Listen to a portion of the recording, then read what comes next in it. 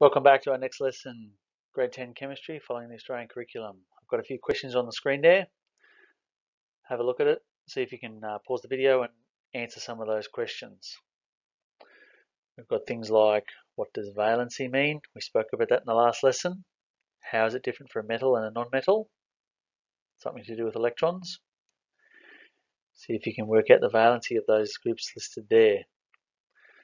So we have things like earth metals, alkali earth metals. I spoke specifically about those ones last time. Where are they? Halogens, we spoke about them. Noble gases. All right, groups 16 and 15, you can find them on there. It's all to do with counting how many extra electrons that we have. The earth metals are often the alkali metals in the first column there. Okay, remember they had one electron in their outer layer, so they have a valency of 1, and so on.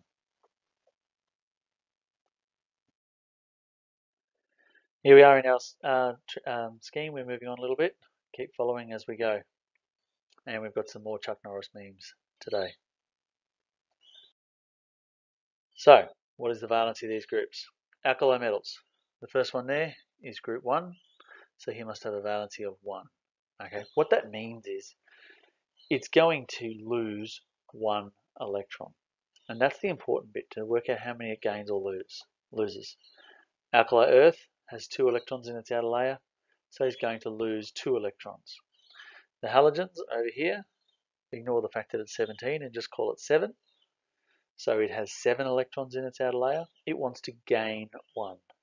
If it gains an electron, it gains that negative charge and fills its outer layer. Noble gases, well, they've already got a full outer layer, so they don't want any more. So they're basically 0. They don't want anything else. They've got 8 electrons in their outer layer. And group 16 and 15, that's these guys in here. These have 6 in their outer layer. These have 5. He's going to want to gain 2 electrons, and this one's going to want to gain 3 electrons. How do we write that? Like this. So the alkali metals have 1 electron, they will gain 1 electron. Alkali earth will gain 2. The halogens have a deficit of 1 is an easier way to put it. As in they've got 7 electrons, they want 1 more, so they have a deficit of 1. That's probably an easier way to think about it. So I've got a video here for you to look at. I want you to pause this video, go and check that one out and come back. It's only a short one, a bit over 3 minutes. What we're effectively talking about here is, if you look at the 3 examples here of the alcohol metals I've got, lithium has 3 protons, which you can see in its nucleus there, so it has 3 electrons, 1, 2, and then the third one goes in the next shell. So 2 in the first shell, 8 thereafter. Sodium has 12. You can see there's 2 in the first layer, 8 in the next one, and the last one there makes the extra one, has 11 protons, I should have said, 12 neutrons. The 11th one sits in that last outer shell. Potassium was the same thing. And the important thing here is not all these electrons in the earlier levels, it's what's in that outer layer, because that's the bit that's going to sort of collide with the atom in that collision theory we spoke about back at the start there, and actually make it react. Right, so the halogens are the other end of the periodic table, over near the noble gases. So where the alkali metals are way over that side, the halogens are over this side next to the noble gases. Have a look at this video here and look at how the halogens actually work. All of them are going to have the same scenario. They have 7 electrons in their outer layer. They want 1 more, so they will gain an electron from somewhere else to get that full outer shell of 8 electrons and be stable. So how do we get this periodic table?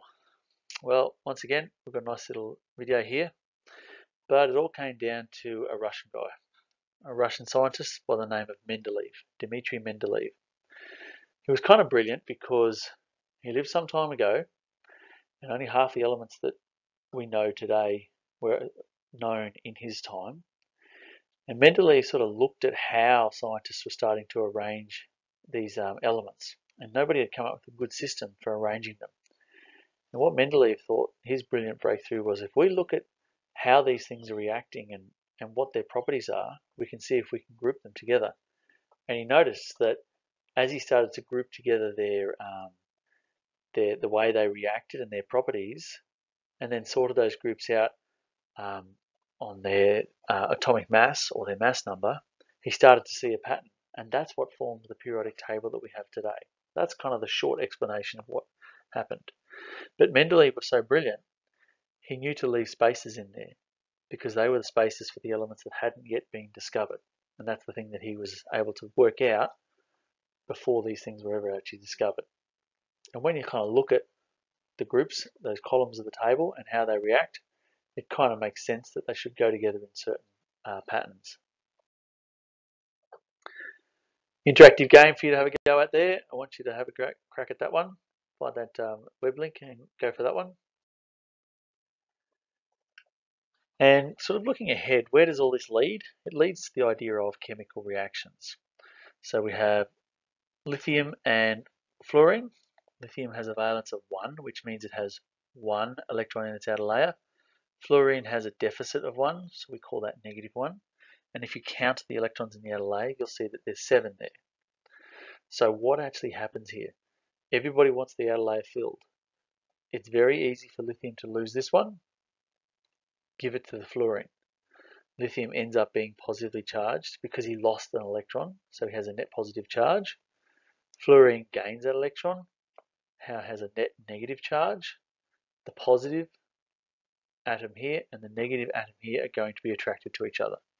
And that's what we've shown here. You can see the little red electron transferring across to the fluorine to fill his outer shell and make them both stable.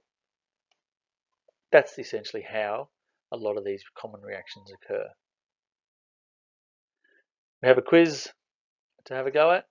I'll put the link in the description somewhere, and you can click on that one and have a go.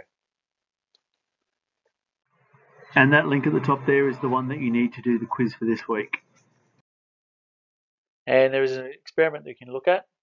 You can pause the video and have a look at those, but what we're looking at is the conservation of mass in a combustion reaction. We have basically a sample of steel wool. You can run an electric charge through it and cause it to react, and basically look at the mass of it before and after the reaction, and you should see that it's the same. And what that kind of tells you is that all those reactants that you start with end up as products at the other end. So have a look at those, pause the video as we go. Same with this one, with a slightly different version where we actually burn it. We combustion, where we burn the steel wool over a Bunsen burner flame, put a balloon on the end so none of the gas escapes, and it should weigh the same at the end.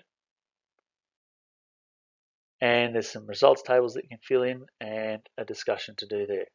Make sure you have a go at all those questions. Now, if you're working at home, what can you do?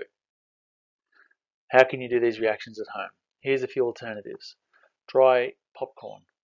Get a sample of popcorn, preferably loose stuff, but if you've only got the packet stuff, that'll still work. Weigh the mass of the popcorn to start with. Just get some kitchen scales or something and weigh the packet before you make the popcorn. Make it react, as in cook it. All right, and you're physically changing the popcorn, exploding it, making it react a bit. There's the reaction that's occurred. Weigh the final product, the final bag at the end, and it should weigh the same as what you started with. Another example down here with get a plastic drink bottle of some sort, get a small sample of vinegar and baking soda, and a balloon to put over the top. You have to put that balloon over the top there to capture the gases that come off, because the vinegar and baking soda are going to react. You should be able to find vinegar in your kitchen, baking soda in your cupboard, or bicarb soda might even work. Have a go, see what you've got. Put it all on a set of scales and weigh it at the start. Then pour the vinegar and the baking soda inside the bottle. Put the balloon on and shake it up. Let it react for a little bit, and you should start to see that balloon inflate. Weigh your final product, and you should end up with the same mass at the end, showing you that everything you started with, the vinegar and baking soda reacted, formed that gas, but you've captured it in the balloon, and it still adds to the weight because the gas itself does have weight. All right, have a go at those at home, and we'll see you next time. Thanks a lot.